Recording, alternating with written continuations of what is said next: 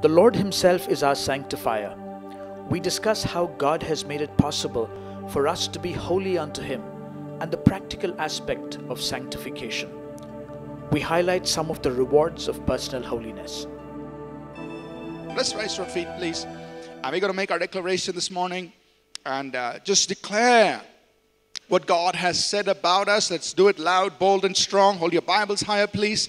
Let's say this together. This is God's word. This is God speaking to me. I am who God says I am. I can do what God says I can do. I will become everything God has promised. I'm saved, healed, delivered, redeemed. I'm blessed, victorious, prosperous, triumphant. I'm a minister of God, a servant of Christ, and a channel of His blessing to many people. I receive His word. I believe His word. And I live by His word. Christ is my master. And to Him I am an absolute surrender. In Jesus' name, amen. God bless you. Why don't you shake hands with people next to you, please? And smile at them, and you may be seated. Let me try to do this as quickly as I can this morning.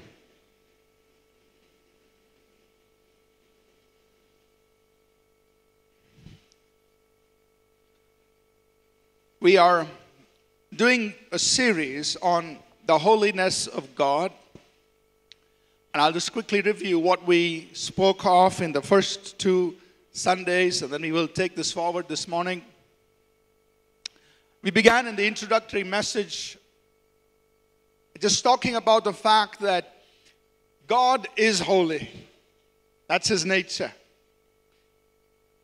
And He wants His holiness to be reproduced in us and revealed through us. God is holy. And we said that this aspect of God's nature is the very core of His being. It touches every other facet of who He is. It's His core. The holiness of God touches every other aspect of God's nature. Meaning, when God is good, but in His goodness, He will never violate His holiness. God is love, but in His love, He will never violate His holiness. What does that mean? He's not going to tell somebody, I love you so much, just sin however you want. I'm giving you permission to sin. I love you. No. He's love, but He never violates His holiness. So every facet of the nature of God is touched, is merged, is actually expressed in the context of His holiness. God is holy. And He wants that reproduced in us. We also said that this holiness or this purity or this absolute sinlessness of God is also God's beauty expressed. We said when we talk about the arm of the Lord, we're talking about God's power. When we talk about the eyes of the Lord, we're talking about His omniscience. So when the Bible compares holiness to the beauty of the Lord, it's the attractiveness of God. So holiness is not something that will drive us away. God, you're so holy. Sorry, I can't come near you. No. Holiness is not something that drives us away from God. Holiness is God's beauty. It's His attractiveness. It draws us to Him. God, you're so holy. I want to be like you. Because it's the beauty of the Lord. The holiness of God. And in part 2, we talked a little bit about that God being thrice holy. In heaven, there's only one aspect of God's nature that is repeated in this manner. Holy, holy, holy. It doesn't say good, good, good, love, love, love. There's only one aspect of God's nature that's repeated like this, that God is worshipped like this. Holy, holy, holy, thrice holy. Emphasizing this aspect of his nature. And so last week we said, God is so holy, everything about him is holy. He adorns his house with holiness. What does he decorate his house with? Holiness. The angels around him are all holy. And so, everything about God is touched by his holiness. And so in closing last week, we said, how can we enter in the presence of such a holy God? There's only one way, through the atonement. It's the atonement that makes what is unclean, clean. It's the shed blood of Jesus that gives us access into the holiness of God. It's only that way that we can enter the holiness of God. He gives us righteousness. He gives us the capacity to stand in his holiness. So now as we progress in this study, what we want to start talking about today is his holiness in me. So, God is love. He wants us to walk in love. God is holy. He wants us to be holy. So who he is to be reproduced in us. So we want to talk about how God takes us and helps us be like him. And what does it mean to be holy? We'll do that today. And next Sunday we'll pick it up on talking on the practical side and how God works holiness in our lives. But let's first of all begin by understanding the fact that God himself is the one who makes us holy. He said, one of his covenant names is, I am Jehovah Mekadesh. The Kadesh is the Hebrew word for holy. So God is saying, I am Jehovah Mekadesh. I am the Lord your sanctifier. I am the Lord who makes you holy. I make you holy. So holiness is not something you and I make ourselves into. Holiness is something God does for us. I am the Lord your sanctifier. I make you holy. We'll look at a couple of verses here from the Old Testament. In Exodus 31 verse 13, speak to the children of Israel, saying, surely my Sabbaths you shall keep for a sign between me and you throughout your generations, that you may know that I am the Lord who sanctifies you. I am the Lord your sanctifier. I make you holy. And you find that repeated in other places. I'll just make mention of Leviticus 20 and verse 8. He says, you keep my statutes, perform them. I am the Lord who sanctifies you. I am the Lord. I am Jehovah Mekadesh, the Lord who makes you holy. So in the Old Testament, we find that God pronounces several different things as holy. For instance, you'll find that he says, the ground on which you're standing is holy. Or he declared certain days as holy to celebrate feasts.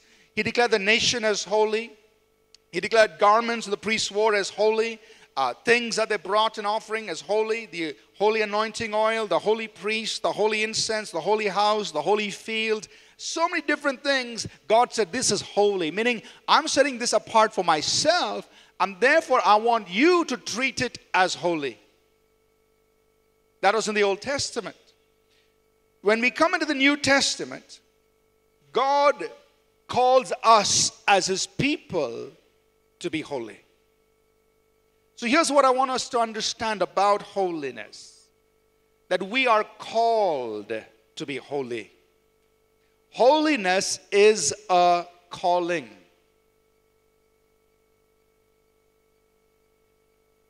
For example, in 1 Thessalonians chapter 4, verse 7, it says, for God did not call us to uncleanness, but in holiness. He called us.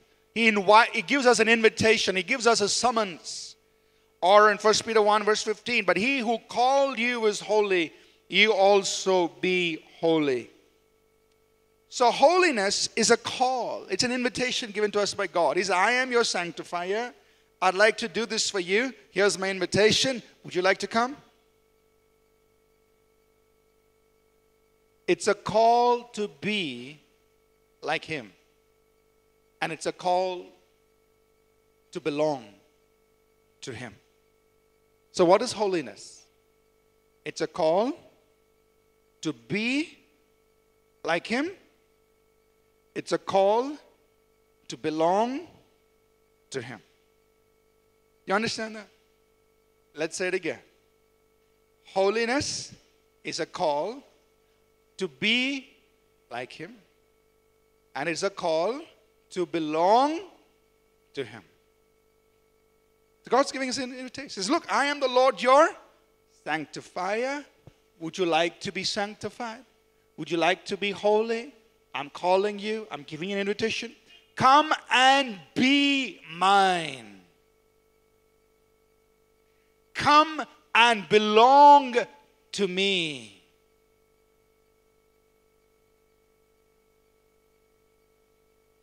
So what does it mean to be holy?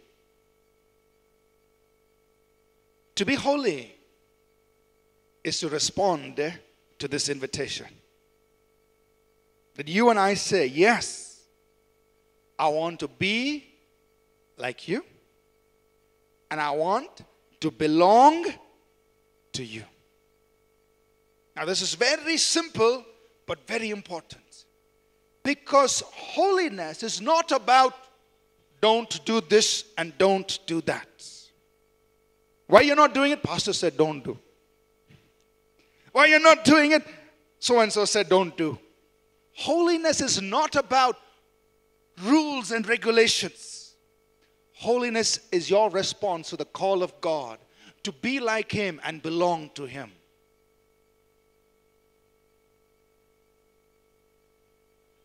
Let it sink in. It's very important. Holiness is not about rules and regulations. It's your response to the call of God to be like him and to belong to him. So then, why don't you kill? I'm being like him. I belong to him. Why don't you do this? I'm being like him. I belong to him. It's not like I don't do this because pastor is watching. Or somebody else has said. No, it's not about rules. It's not about regulations. It's about you saying yes to the call of God to be like him and belong to him. That's holiness. Amen. God gives us the quality and God gives us that state of being holy because he is our sanctifier. He is the Lord who makes us holy. He comes from him. We are only saying yes to the call. Are you understanding this? This is so important. It's very simple, but it's so important. You know, because the moment we start talking about holiness, people say, oh, so boring. When will he finish the series? Holiness, there's nothing very exciting. But when you look at holiness from this perspective, it's a call from God to be like him and for me to fully belong to him. Then it's a celebration of what God is to me. It's not about these rules. Don't do this, don't do this, don't eat that, don't wear that, don't look like that. It's not about rules. It's about me saying, God, I want to be like you. And everything about me belongs to you. That is holiness. Now, how does God help us become that? How does God help us become that? We want to talk about that. Okay, the practical side. So we're dealing with concepts, and now we're going to go into the practice. How does God do that? First and foremost, we must understand that God himself has broken the power of sin over our lives. Remember, he said he is our sanctifier. So he is the one who has broken the power of sin over our lives. So when Jesus died on the cross, he not only paid the penalty of our sins, he not only became sin so that we could become righteousness, but he also broke the power of sin. And Paul brings this out in the 6th chapter of Romans. I'll just pick out a few verses. In Romans 6 and verse 6, Paul says, knowing this. So you got to know this. Now many of us, when we don't know it, then we can't walk in it. So he says, knowing this, that our old man, your old sinful nature. So you don't have an old man in you. You've got a new man in you. Knowing this, that our old man was crucified with him, that the body of sin might be destroyed. That is, the power of sin over our lives must be destroyed, that henceforth we should no longer be slaves of. So you and I are not slaves of sin because of the work of Jesus did on the cross. This is so important because many of us are struggling. God, I want to be free from this. I want to be free from that. Look, he did it for you. He broke the power of sin off of your life. He did it. Now, this is very unlike a lot of other philosophies which say you've got to attain and come to a place of self-renunciation. You've got to give up and you've got to come out and you've got to work your way to this. It's so different where God says, I do it for you. I break the power of sin over your life. And I set you free from sin. It's very different. So that's the first thing he does for us. He said, look, I break this. And so in Romans 6, Paul says we have to reckon ourselves to be dead to sin. That means to count as a fact. Recognize this. It's a fact. And then he says, present your bodies. So two things. Recognize this truth, and now you present your body as unto God. So he says, sin, sorry. You've been cheating me long enough. You have no dominion over me. Your power over me has been broken. Old man's dead and gone. I'm a new man on the inside. Sin has no more dominion over me. I am presenting my body as an instrument to righteousness, as an instrument to God. You got to reckon that, recognize that, say it, believe it, embrace it. First step. The next thing God does is he makes us this new creation that is fully sanctified. That's very interesting. That means the person that you are on the inside, this new man, we know 2 Corinthians 5:17, if any man is in Christ, he is a new creation. So tell your neighbor, wake up, new creation. So, the new person on the inside, the person on the inside is a new creation. What about this new creation? Some people say, I've become a new creation, but I have a sinful nature. Wrong. You're a new creation. You don't have a sinful nature. That was crucified on the cross 2,000 years ago. The new man on the inside, the Bible says in Ephesians 4 verse 24, is created in the image of God in righteousness and true holiness. Do you know that on the inside you are already holy 100%? Perfect gold. Inside. The new man. And this is how God works. He completes the work for us in the realm of the Spirit. And then he says, out of that, live. Rather than trying to tell us, here's my standard, work your way to it. He says, I perfect you. You are in the image of God. You are righteousness. You are holiness. I've made that's who you are. Out of that, you live your life on earth. Are you understanding? So first thing, you got to see who you are on the inside. That you are a new creation. That man on the inside is in the image of God. It's righteous. It's true holiness on the inside. God did it for you. That means you are already sanctified. It's done. You're already perfectly holy on the inside. He sanctified you. So then that brings us to the next step, which is the sanctification, the process of being made holy. The process of holiness. And I want to just reference two verses, Hebrews 10, verse 10 and 14. In Hebrews 10, verse 10, talking about what Jesus did for us on the cross, it says, by that will we have been sanctified through the offering of the body of Jesus Christ once for all. So when Jesus died on the cross, what did he do? He once for all sanctified you, made you holy, perfect, clean, everything gone. So say this with me. I have been sanctified. That's what the Bible says. We have been sanctified, means made holy. Just in other words, made holy. So through his cross, through his work on the cross, Jesus already sanctified you. The man on the inside of you, the new person that you have, that you are on the inside, is already sanctified. It's perfect. It's holy.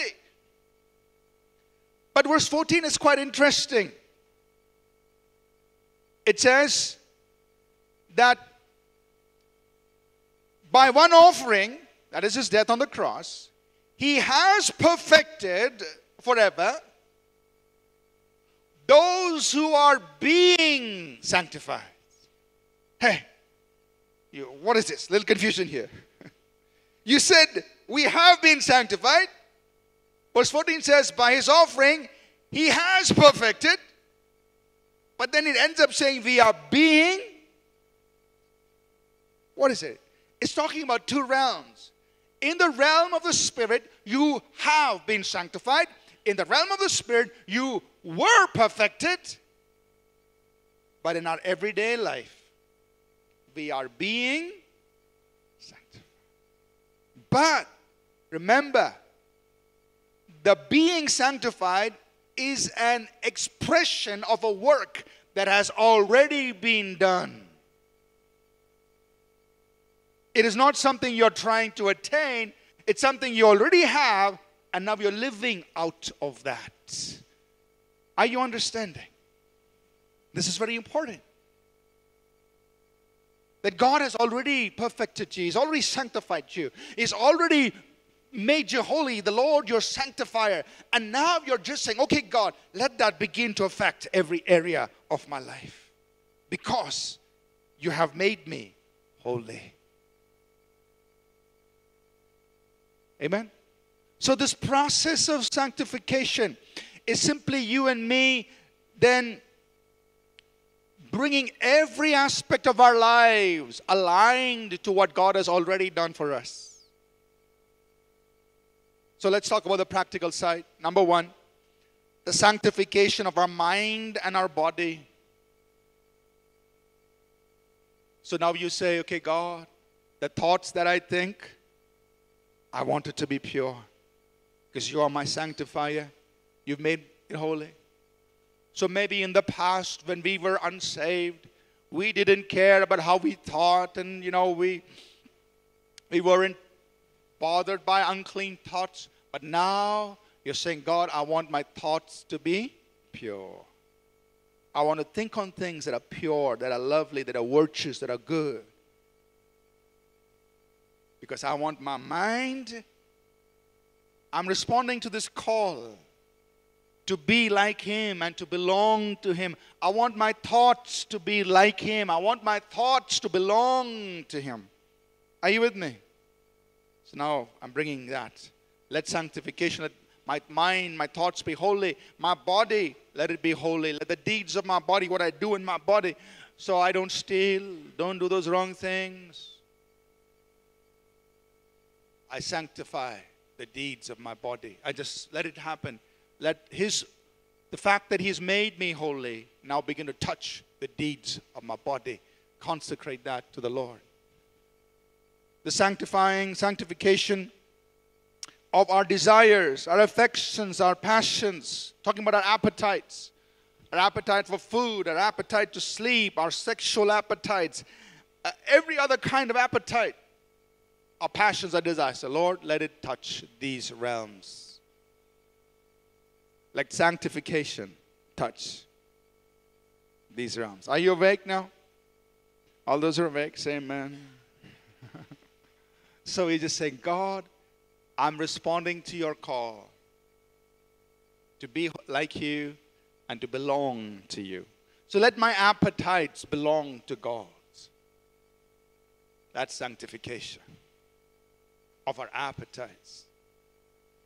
The sanctification of our dreams, our hopes and aspirations. That means our dreams, what we want to become in life. So maybe in the past, maybe I just wanted to be this superhero person and do all the things that make me feel good. But now I'm saying, God, I want my dreams also to belong to you. That's the sanctification of our dreams, our hopes and aspirations. Are you with me? It's belonging to you. It's no longer mine now, Lord. It's yours. I'm setting it apart for you, sanctifying it to you. It belongs to you. So now my dreams and my hopes, my aspiration, what I want to become, what I want to achieve begins to change. Because now I'm responding to the call to be like Him and belong fully to Him. So these things begin to change. They become holy now. The sanctification of our time, our talents, and our money. So now suddenly, what I do with my time, I say, God, my time also belongs to you. So I'm watching, where does my time go? How much time before the TV? How much time IPL? How much time, whatever. So I begin to sanctify. My time belongs to God. He has called me to be like Him and belong to Him. So I say, okay, Lord, my time. I'm not saying don't have recreation. We honor God, in our relaxation, recreation. I'm not saying don't do that. But we are watchful over our time, our skills, our talents, our money, everything. Now, God belongs to you. That's holiness. You with me? And then the sanctification of our family, our home, our possessions. So now you say, God, even my home, my children, my family, my possessions, they're also yours. They're also yours. You are the Lord, my sanctifier. You've called me to be like you and belong fully to you. So everything about me is yours. And it's just flowing out of the inner person that you are, that God has made you to be. You are a holy person on the inside. Now that person is beginning to touch all these realms. So God, it belongs to you. Amen? And that is God's holiness working in you and me, in our lives. The next Sunday, we'll talk about the practical side. How does it happen? How do I actually consecrate these areas of my life? And today I said, okay, all these areas suddenly come to a place where we say, God, it belongs to you. But for many of us, it's very difficult. Take, for instance, the sanctification of your hopes and dreams. Always, always, always you imagine being the superstar, and now God is saying, sorry, change that. For some of us, it can be a bitter battle. Some of us have no dreams, so that's very easy. But some of us, we've been working hard, pursuing dreams. And now to give that up and say, God, that belongs to you, it can be a big challenge. But how does God work it in our lives? Next Sunday. We'll talk about that next time. But before we close this morning, we want to talk about some rewards of personal holiness. And let's quickly go through this. What should motivate us? Why is holiness important? In fact, when we started this series, somebody came to me and said, Pastor, nice, but why is all this important? Why is holiness important? It shocked me. Somebody even asked that question. Because I was under the assumption we all wanted to be holy. I was like, then he asked me, but why is holiness important? So I said, okay. So we got to talk about why it's important. So let's very quickly mention some rewards of personal holiness. I mean, why is this important to you and me personally? There are many reasons that you can find in Scripture, and I'll just mention a few. Number one is that holiness is key to being part of Him. If you want to belong to Him, this is only the way. This is the way. Truly experience Him. And you pick this up very interesting in John the 13th chapter. In that chapter, Jesus is actually washing the feet of His disciples. And yes, the first obvious reason why He's doing it is to set an example. That you got to serve each other like this. But then, if He had washed the feet of one disciple, that would have been enough of an example. I mean, the Lord washing one of it, that's enough. You don't have to wash 12. And if you look at that passage very carefully, you'll find there's a second, probably more important reason. And it comes out like this when, Jesus comes to wash Peter's feet, and Peter says, Lord, no, you can't do that. And then Jesus says, if I do not wash you, you have no part in me. He's not saying, look, Peter, if I don't wash your feet. No, if I do not wash you, you have no part in me. It's not about washing the feet. There is a duality of meaning in this passage. And the second meaning is probably more important than the first. The second meaning is, if I don't wash you, if I don't clean you, if I don't bring this holiness in you, you have no part in me. You cannot walk this life. You cannot be my disciple. When Peter realized, oh Lord, not just my feet, my whole being. Just wash me wholly, completely. And then Jesus talks about being clean. So here's the first reason I feel is so important. If we have to walk in holiness, if we really want to live out the life we have in Christ, to being part of Him. Second reason, the rewards of personal holiness, is holiness is key to possessing our possessions. In Obadiah chapter 1, verse 17, it says, on Mount Zion, which is referring to the church in the New Testament, there will be deliverance, holiness, and my people will possess their possessions. So for God's people to experience deliverance and possess their possessions, one very important key is holiness. So why am I not experiencing deliverance? Why am I not possessing my possessions, my inheritance? Hey, there's one key. Holiness. Number 3. Why? What are the reward of personal holiness? Holiness is profitable for all things. 1 Timothy 4 verse 8, Paul writes, for bodily exercise profits a little. We should take advantage of that. But godliness is profitable for all things, having promise of the life that now is and for the life that is to come. Godliness is profitable for all. With every area of your life, you're going to be blessed if you walk in godliness. It's profitable for all things. So think about a businessman. You walk in godliness, you can sleep peacefully at night. You don't have to worry about somebody catching up with you the next day, accusing you of anything. Hey, godliness is profitable. Keeps you safe. Every area of your life. Number 4, what is the reward of holiness? Holiness is the key to being a vessel of honor. If you and I want God to use us, Paul makes it so clear in 2 Timothy chapter 2, verse 21, if anyone will cleanse himself of whatever is dishonorable, he will be a vessel for honor, sanctified and useful for the master's use. Want to be used by God? Here's another requirement. You got to be sanctified, a vessel of honor. Number 5, what is the reward of holiness? It's key to walking in spiritual authority. The Bible says in James 4:7, submit yourselves to God, resist the devil, and he will. What's the prerequisite? Submit yourself to God. It is true you and I have the authority of the name of Jesus. It is true you and I are seated with Christ in heavenly places. It is true we are positionally in a place of authority. But if you want to walk in it here on earth, the practical side is submit to God. Resist the devil. So the authority we walk in is in proportion to our submission to God. Last one.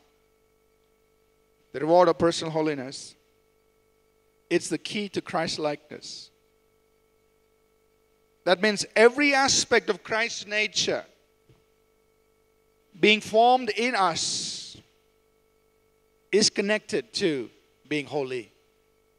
Because as in God, holiness is the core of His nature. Every other aspect of who He is undergirded, is mixed in with holiness. So also for us to be Christ-like, we cannot be Christ-like apart from holiness. Amen? So think about these things. Think about these things. The rewards of holiness in our lives. When we come back next Sunday, we're going to talk about perfecting holiness. How do we perfect holiness? It's nice to know that I'm going to bring all of these areas of my life to God, but how do I do it? What if I'm having struggles? What if I'm having some intense battles? How do I walk in it? How do I perfect holiness in my daily life? We'll talk about that next Sunday. Let's rise to our feet, please.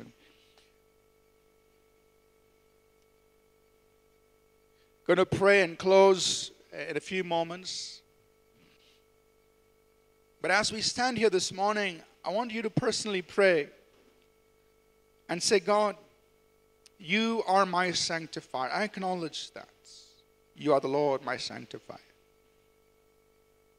You are the one who has called me to be holy. You've called me to be like you and to belong to you. That's holiness. And this morning, as I stand here, I say yes to that, Lord. I want to be holy like you. I want every part of my life to belong to you. Would you pray that right where you are? I want my mind and my body to belong to you. My thoughts, my words, and my deeds. I sanctify, Lord, my appetites, my desires, my passions. You tell God, Lord, my sexual desires, my appetites for everything, whether it's food or whatever, everything, God, I want it to be yours.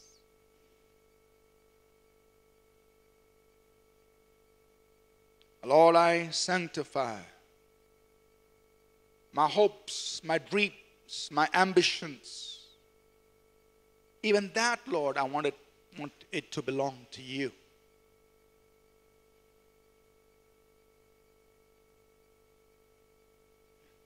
I sanctify, Lord, my time, my talents, my treasure, my money.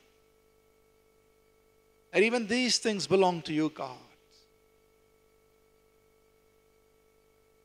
And I sanctify my home, my family, my children, my possessions.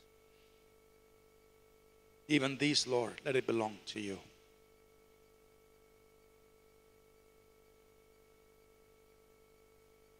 They are yours.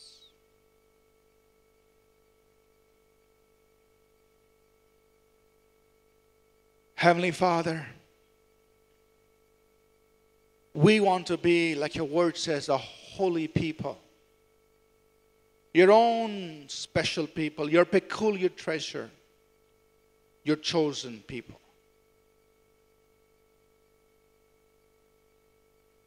Be the Lord our sanctifier in each of our lives. Let every area of our lives be sanctified, be holy, be set apart.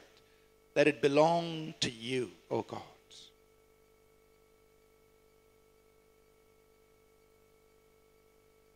And help us to perfect holiness in the fear of God. Thank you for what you have done. Thank you for what you are doing in our lives. In Jesus' name, amen. The grace of our Lord Jesus Christ, the love of God, our Heavenly Father, and the sweet fellowship of His Holy Spirit be with each of us always. Amen. We trust that this message was a blessing to you. We would love to hear from you. You can email us at contact@apcwo.org. Also visit our website apcwo.org for additional resources. Thank you for listening, and God bless you.